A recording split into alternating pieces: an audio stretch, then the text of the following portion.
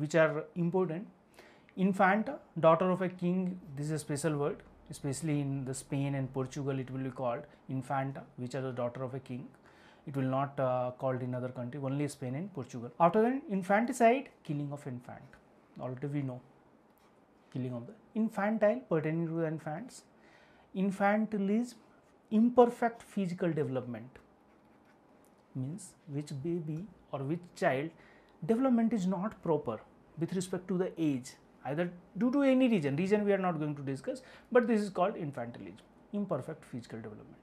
Infancy, condition of babyhood.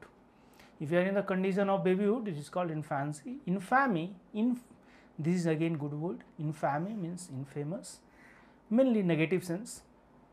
It is not you can say you are infamous. Famous means positive, infamous means negative, public disgrace.